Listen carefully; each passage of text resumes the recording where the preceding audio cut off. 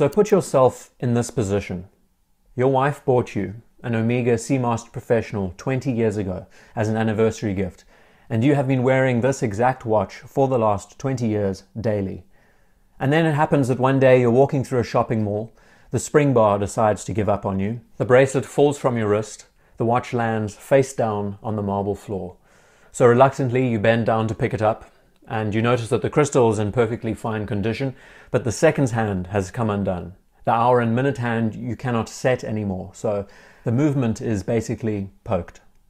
So you take the watch home, you explain the story to your wife, and after working out that it would cost in excess of 1,000 Canadian dollars for the watch to be repaired, your wife says to you, why not just buy another watch to enjoy for the next 20 years?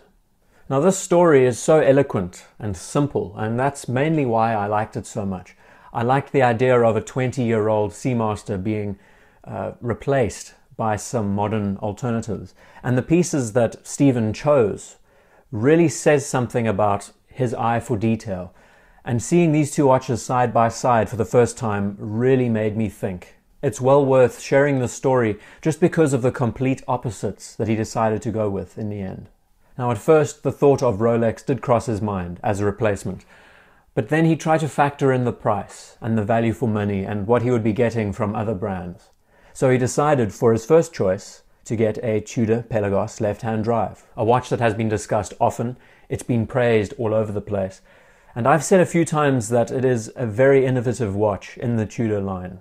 What I think that's so great about it when we compare this to the Black Bay is everything about the watch is Tudor's character, down to the dial. The details of the snowflake hands, the snowflake dial. We have a left-hand drive function, so the watch is more comfortable on the left wrist. The date complication has a nice roulette wheel style, so the red color matches the color of Pelagos. The piece is made fully from titanium. It has very innovative bracelet design and clasp design that is one of the best in the industry. So it's a terrific choice. For everyday use, for its purpose, it is superb. And he has been wearing this watch religiously for a long time. What I like the most about it is just the sheer contrast between black and white. There is such a stark difference. You can read the time so easily when you look at the dial relative to the bezel and the general layout. And for the price you're spending on a piece like this, it really packs such a punch. So this watch became his daily wearer.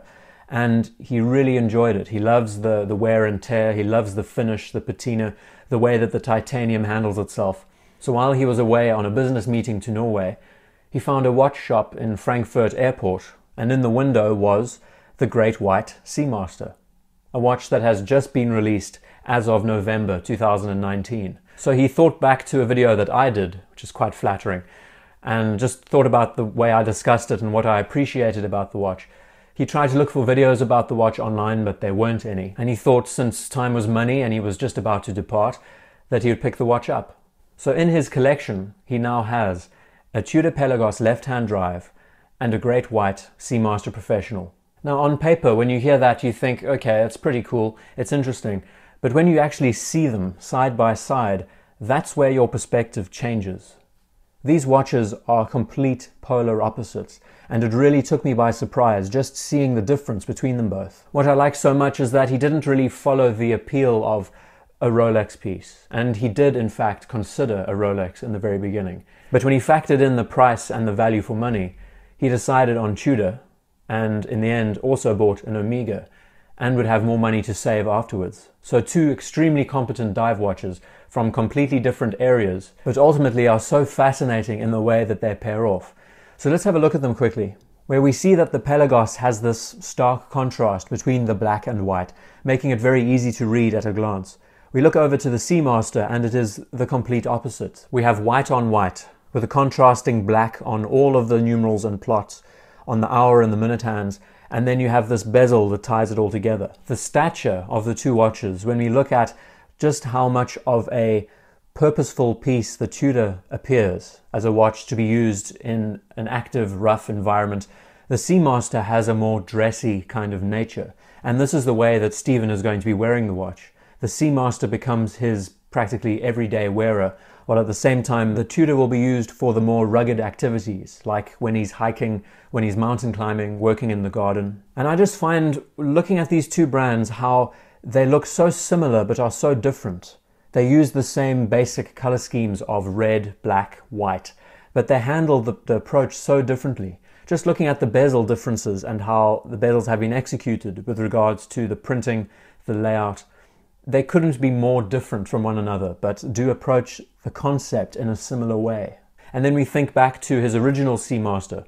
Of course, I said you need to get that watch repaired because it is practically an heirloom at this point. But the fact that he returned back to the Seamaster and picked up one of the most interesting models that they've released in this new lineup, I think it's just such a great story. He never approached these watches with the idea of value retention, with the thought that these watches will be great investments or that you'll be able to sell them off one day for a good price. He bought these watches to wear them. I look at these two watches, the way that they present themselves, and what I like so much behind this simple choice in a collection is that they are both, I would say, the pinnacle of what each brand is trying to achieve. Where the Tudor Pelagos approaches its language of the snowflake, and the Seamaster Professional exemplifies its language with the way it presents itself. Both of these watches are practically the top tier of their respective categories, and just the sheer difference of color is enough to tell them apart. I think enthusiasts from all spectrums can look at these two watches and appreciate the choice. Just seeing them together for the first time, the first impression that I had when I looked at this was there was a lot of thought that went into the choices behind these two watches. The owner of these two pieces has an eye for detail, and it can be seen when you have these two watches side by side. So this story is well worth sharing because it's so basic in its entirety. It's not something that's trying to be grandiose. These two watches are at the top of their league, but they are by no means expensive in the scheme of things. And it's great when you consider that these two watches together wouldn't have equated to the price of a top-end Rolex sports watch. I think we can all agree that these two watches work extremely well together, and we should all congratulate Stephen for his choice. Very keen eye, and I know that they are going to serve him well.